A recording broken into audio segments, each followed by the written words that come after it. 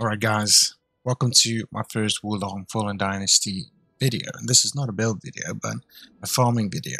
Now the location is very well known across the community. This is in part 3, Search of the Immortal Wizard. And you can easily run to it just around the corner. You should know where it is. You've got an enemy that gives you 1,300 key every time you kill him. Now I'm running a water build, something that I'm working on for the channel as well. I've got 50 into water, 8 into metal, and 3 into wood. So this is where you start. It's right over there. You can see the banner through the wall. You just run around the corner. Problem solved. And I'm running the Frost Lance.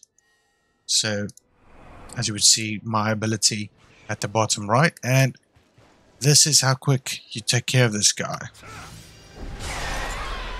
So just to give you guys an idea, I'll obviously speed this up, but I'm going to do like this for 5 or 10 minutes so we can calculate how much you can make in an hour if you feel like you want to level up this way.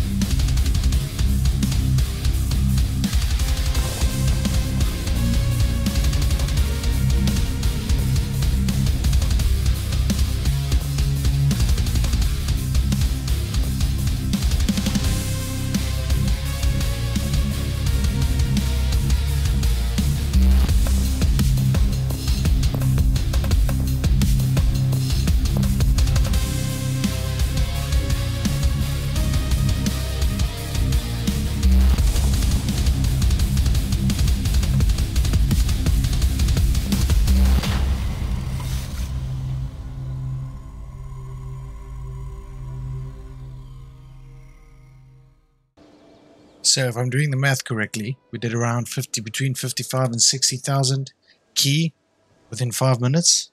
That equates to around between 660 and 700,000 key per hour, and roughly 11,000, between 11 and 12,000 key per minute.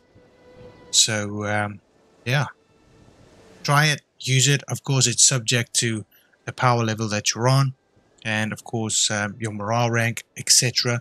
But it really does scale. You might have to lance out 2 of those to kill him the first couple of times until you rank up. But this is reasonably mid-game. I'm only at like scene 4. I have to fight Lubu next.